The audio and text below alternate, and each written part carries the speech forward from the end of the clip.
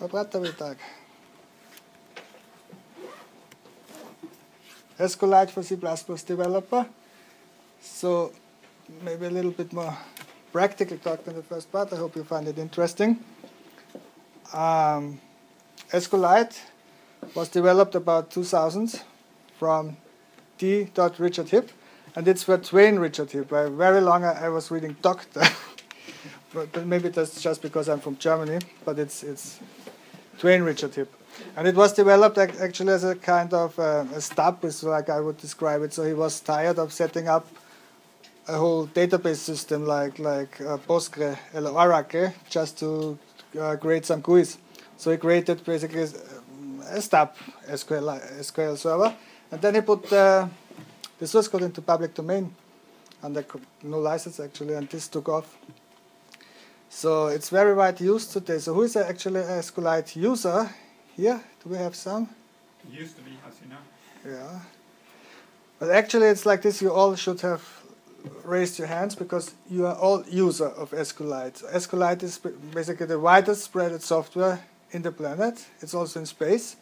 You have it literally everywhere. It's on every mobile phone, exactly. It's on every computer in multiple versions. Routers you have at home, doesn't matter. You find it maybe even in a disk machine. So it's everywhere. So I ask this.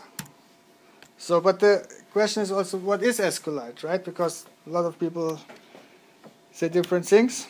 So it's definitely not a small version of MySQL, Postgre, or any other database system. The limits from SQLite are rather huge. So you can create 140 terabytes big databases. So this is not a small something with a theoretical number of rows, because first you run out of disk space, and this disk space is just calculated. It was never tested because there is no test suite with such disks attached. So it is a full database system, and it can be quite huge. So it's definitely not a small something. But it's a zero config relational database, and it can be statically linked to your application. So what does this mean? It's shipped as a single C header and a C source code file, so it's very easy to add to your project. It works, the default are fantastic. However, you can fine-tune. There are a lot of compile time options. I could open them, but they are really...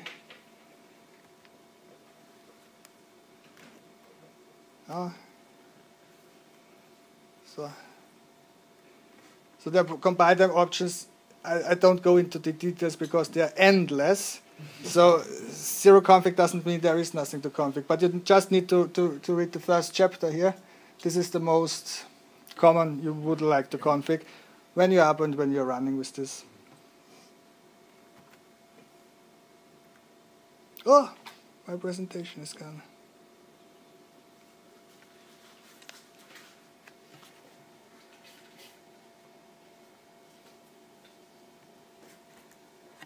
So back on track.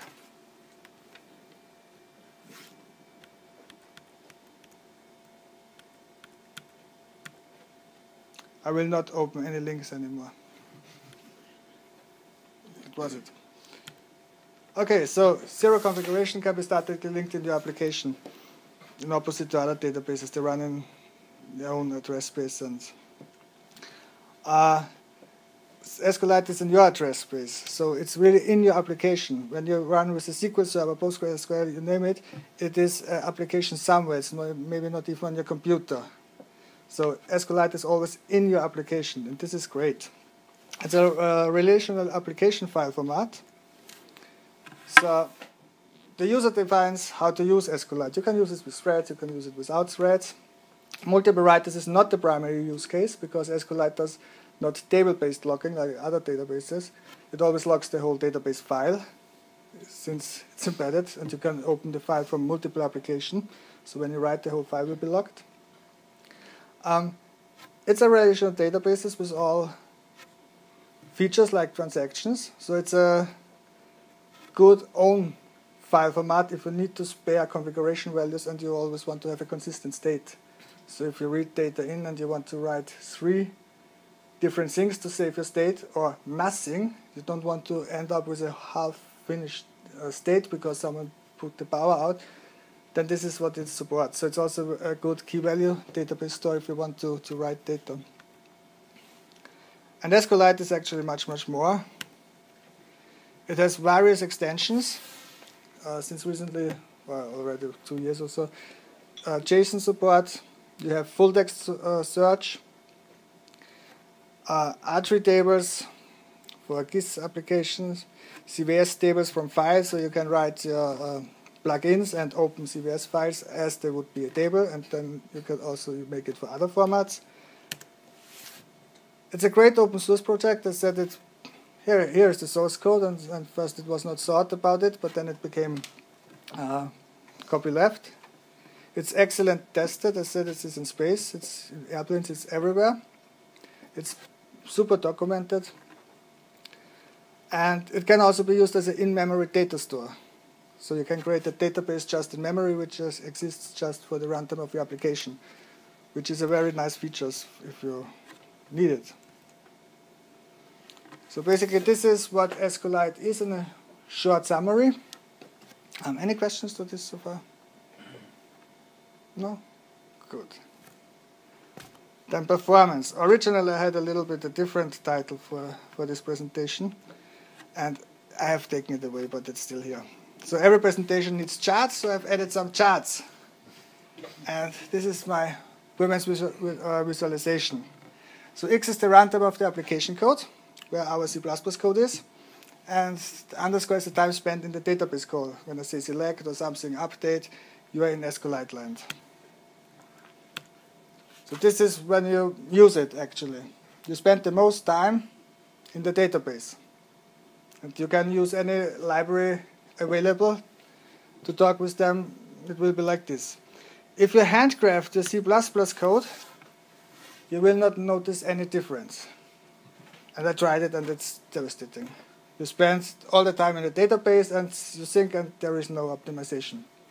If you really want to do optimization, you need to understand SQLite and database normalization. So SQL and database normalization.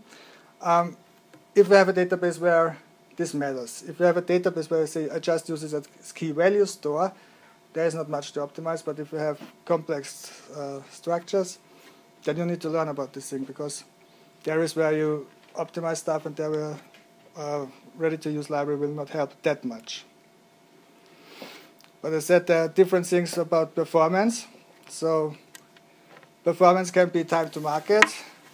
It could be daily changes requirements, like customer needs this. And you might want to also write the application which runs with whatever database backend you like a Jira, for example, a bug tracing system. It says, well, we run on your computer and you define which database to use.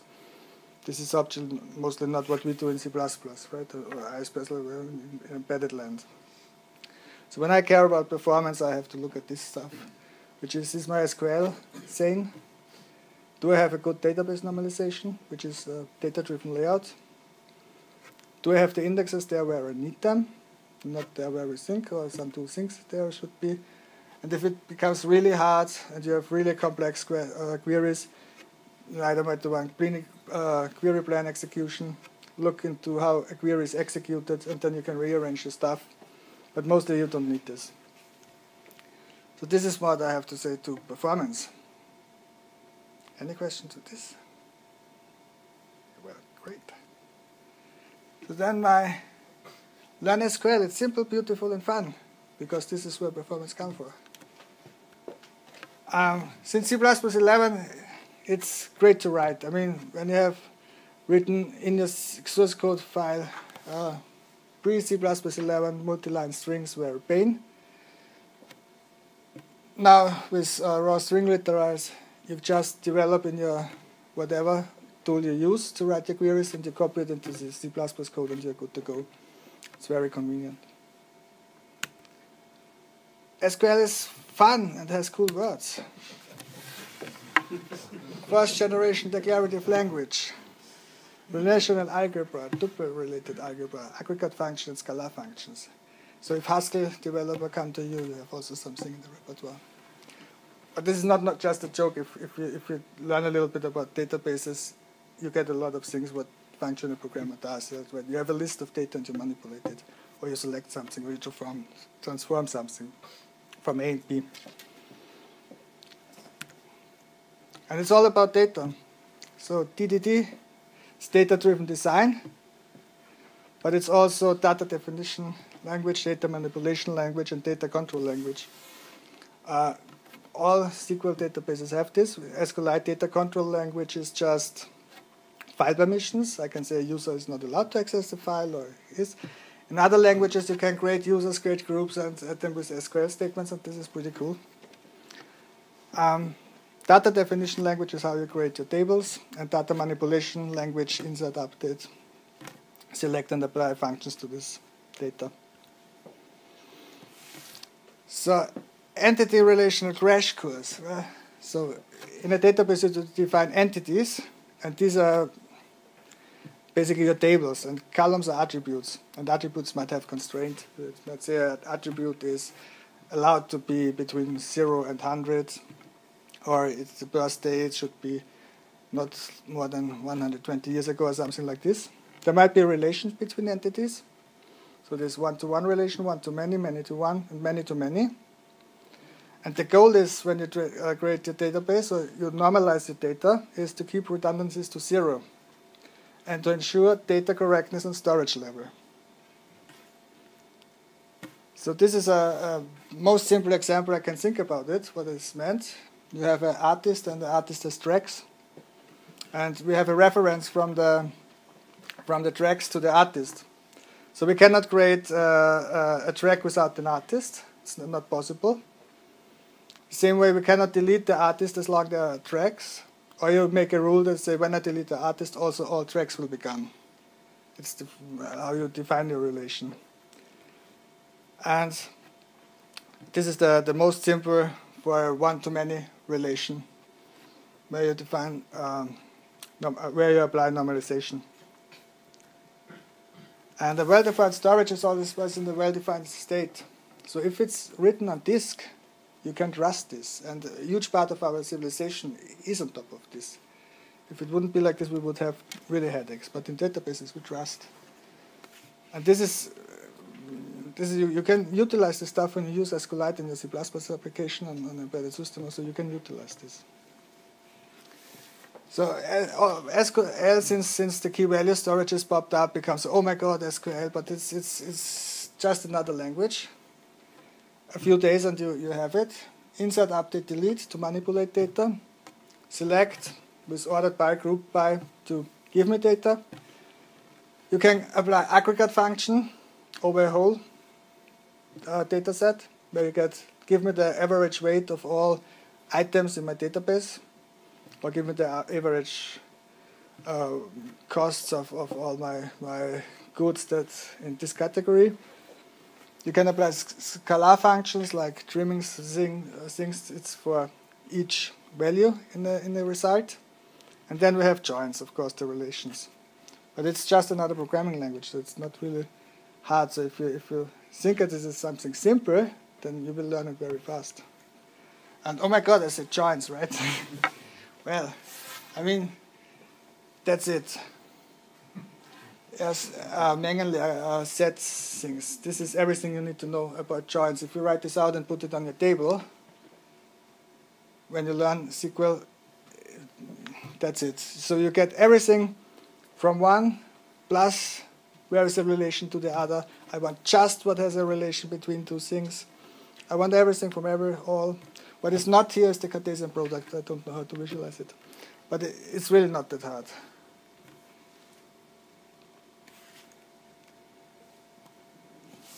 And this is beautiful. So when you learn SQL, and then you realize, oh, I can replace my code with an elegant SQL command, where I say, hey, give me the data that fulfills this criterion, and apply this transformation, and it's a string like this.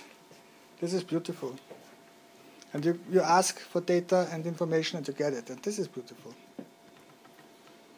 Yes, and with SQLite3, it's even more fun. because you can register your own C and C++ function for SQLite. So you could say my foobar, and you could say select my foobar from whatever.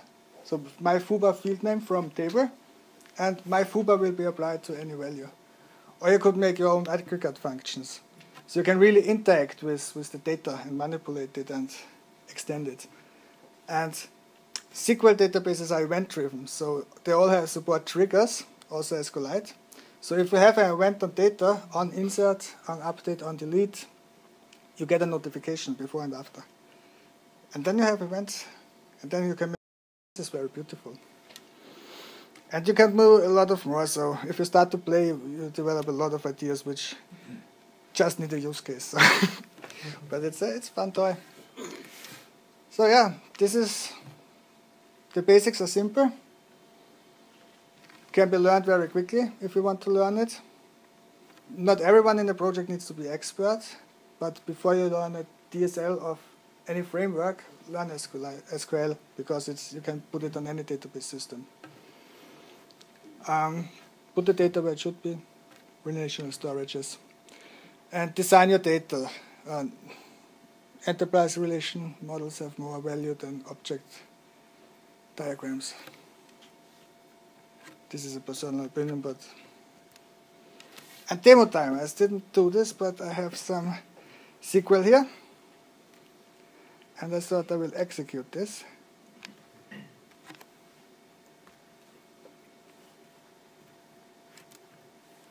So I open an in-memory database because I don't need it anyway. I throw it away, and I execute this.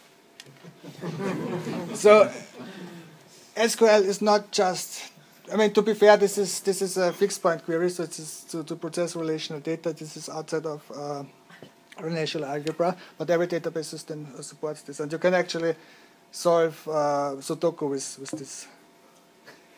I just need to have a GUI because the input looks, but maybe in the future. So, yeah, learn SQL. It's really fun. Okay, any questions to this so far? Yeah, I have a question. Yes. If it's so powerful, why is it called light? SQLite, you need to ask the author basically. But it is lightweight because it is in your process. I mean, if you do nothing, it doesn't need resources. Right? When you put up your local Postgres or MySQL database, you will always have a process that does something, and you will have your program. And the other stuff is just data on a disk, and you don't even call it, right? So there is no management. You are direct on the data. Okay. Yeah, I think light refers to the overhead. So light refers to the overhead. So here, very excellent. There's almost no overhead. Yeah. As you said, one file, almost no memory overhead, no disk overhead. Exactly. Huh? The code base is very small as well. Yes.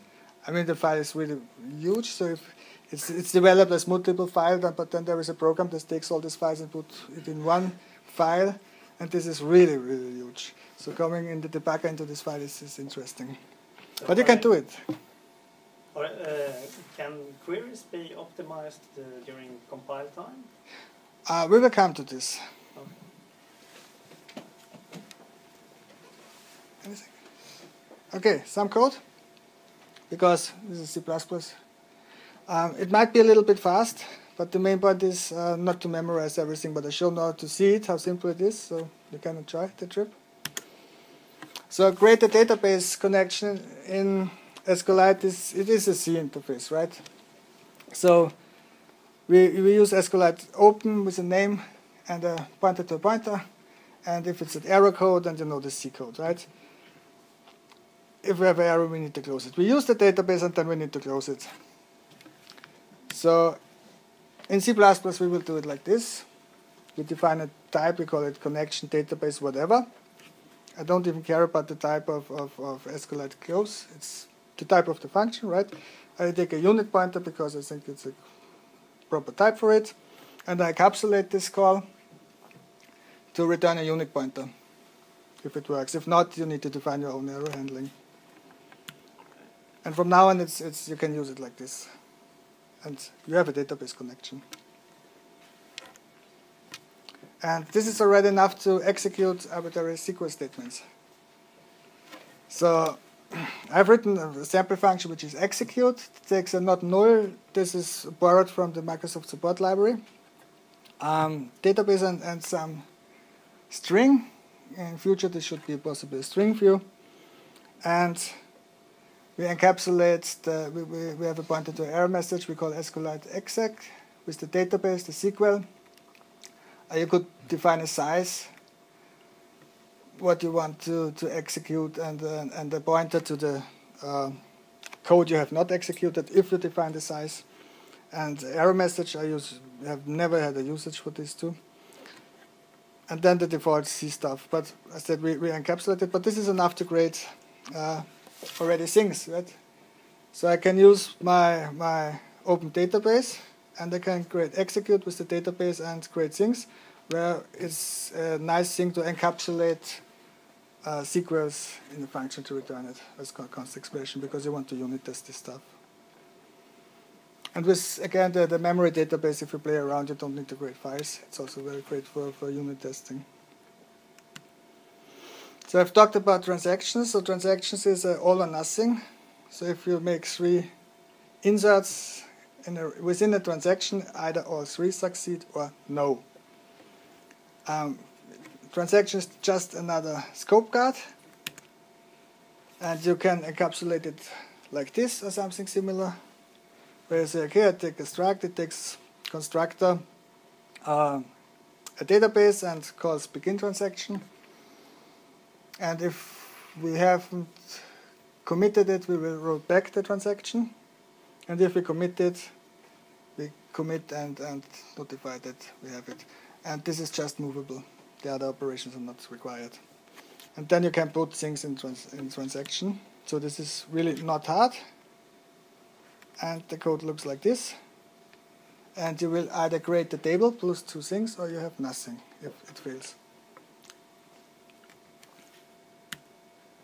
So now we come to compile SQL, but it might be a little bit different than you thought. So each SQL is a string, right? And if you put it to a database, the database needs to compile the statement.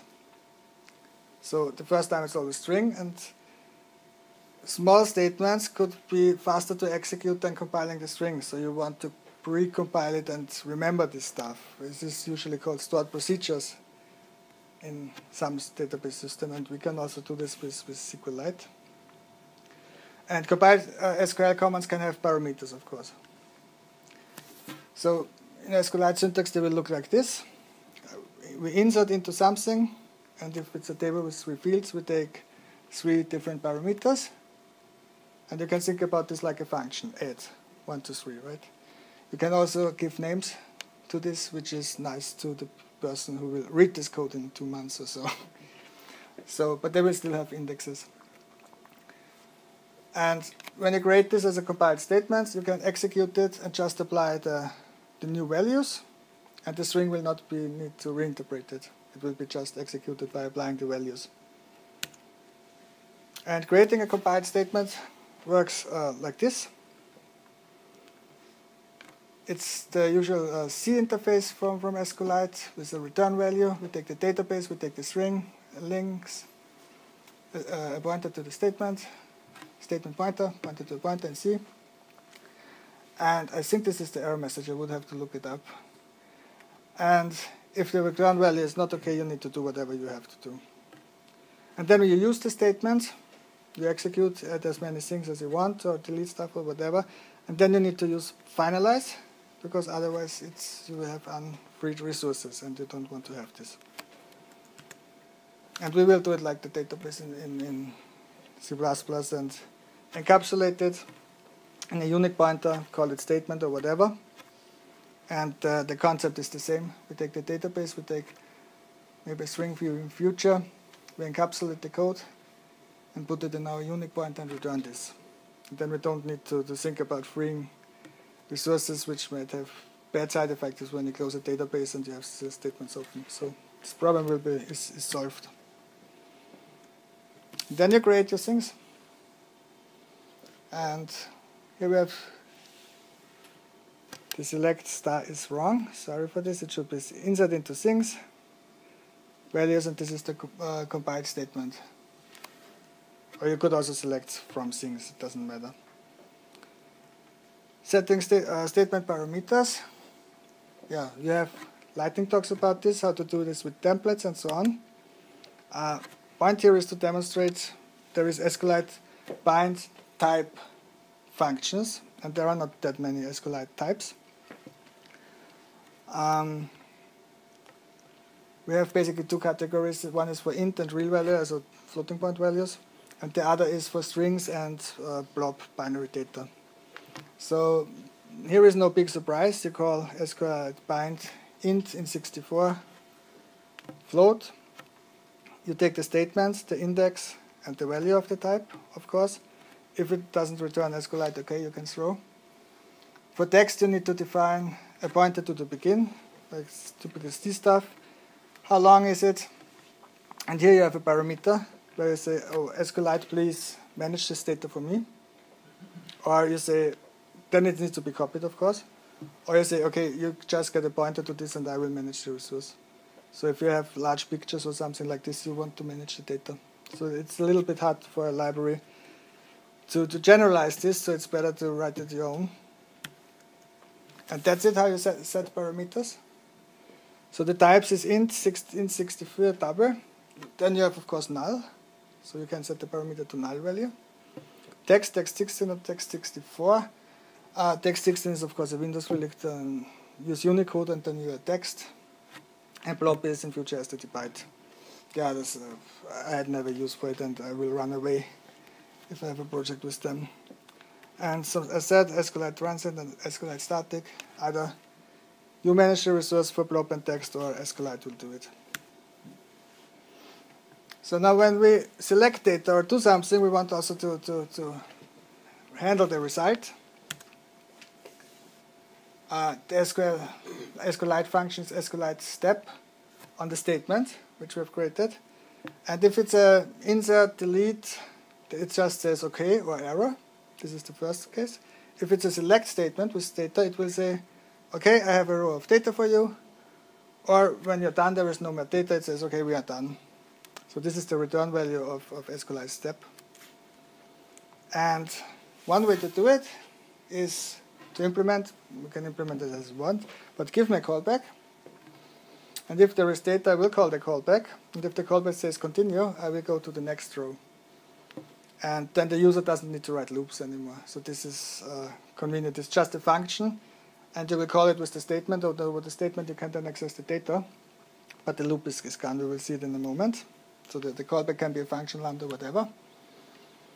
So the callback is just a function that takes a SQLite statement, which guarantees has a value. It makes things easier. And the run function, if we were to implement this is a little bit okay. We have a reset guard.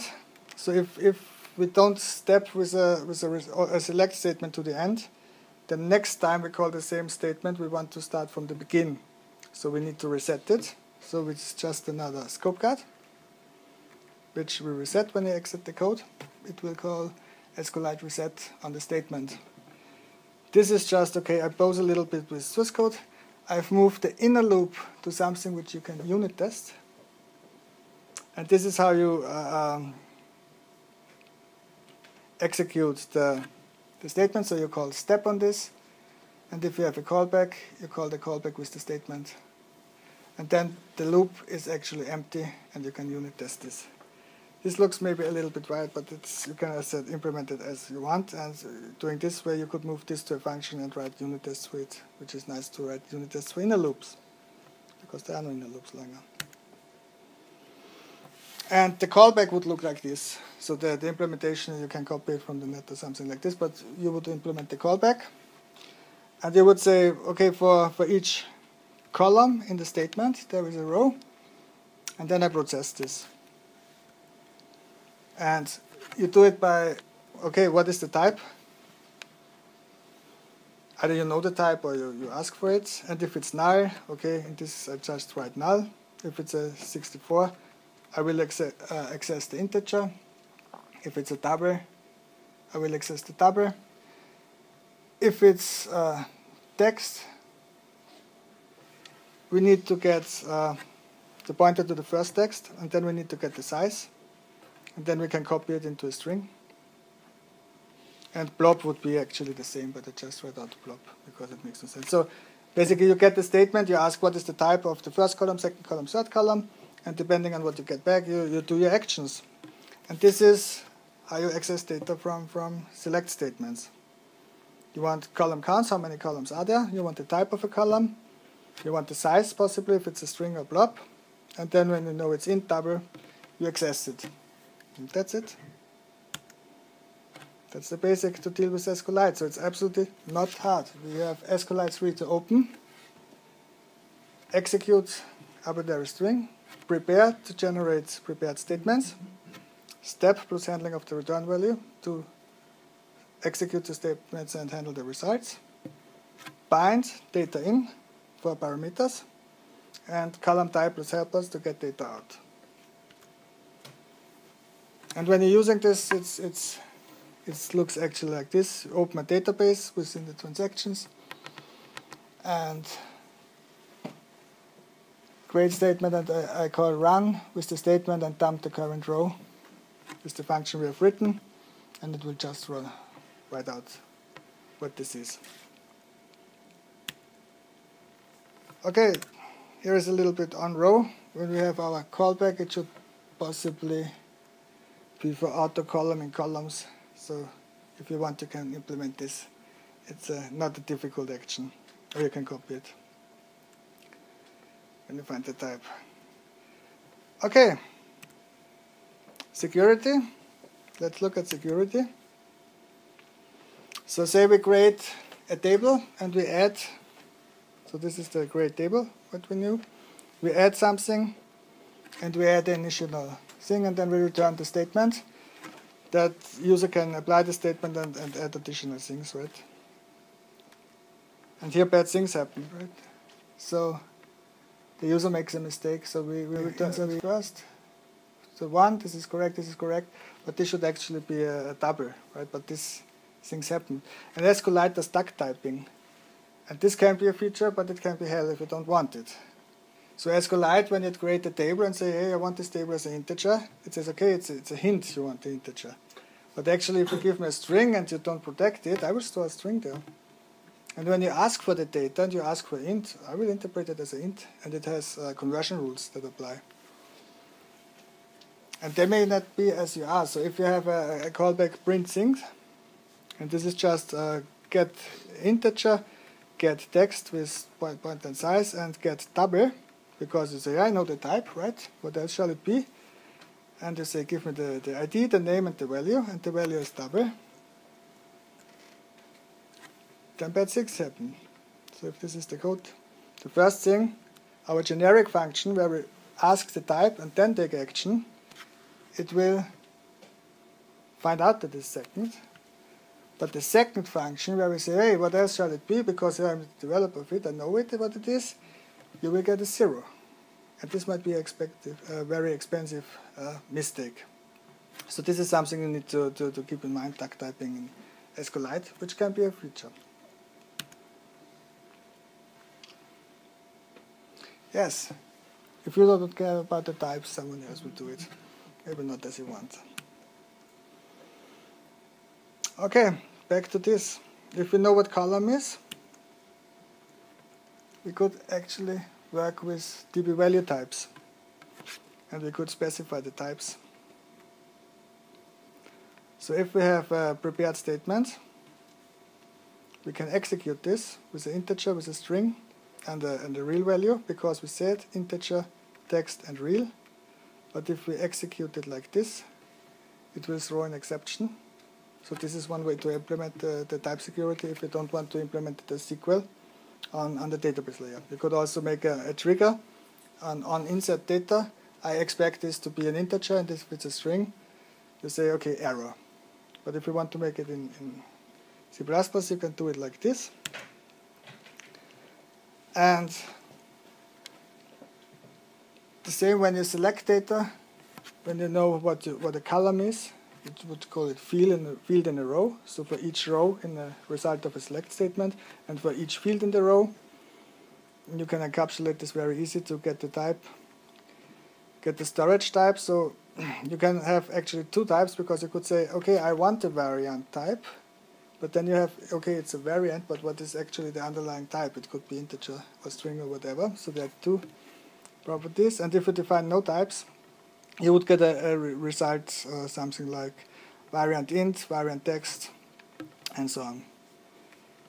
So at least you will not have undefined behavior or work with wrong values, because if you say on such a column, give me the integer and it's a string, it can be implemented, hey, you want the integer of a string, throw an exception. This is what happens here, right? So give me a data set, select, I specify the types, and if they're not as expected, this will already throw. And here, okay, I have to check for null, because it could be null, right? So these are ways to implement security in your C code. You can look at this library. It's a C++ wrapper, which is one of the hobby projects I have. It hasn't much progress since I make this group here, but I do not recommend usage of it anyway, because write your own stuff. As you have seen, it's so easy. If I show the source code, which we have written,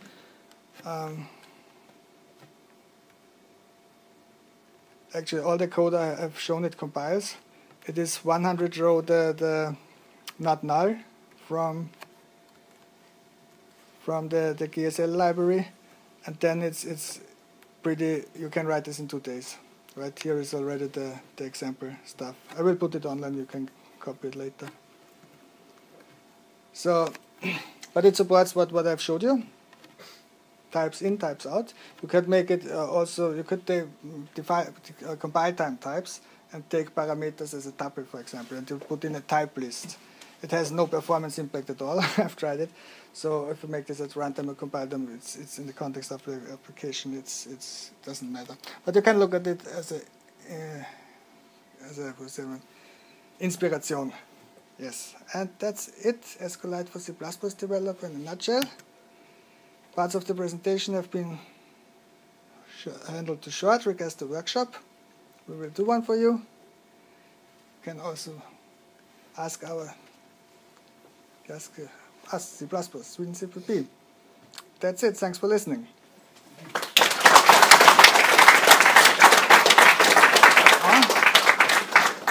And if there are any questions, we can do questions. If not, we can maybe get something to drink for the rest of the evening. Yes?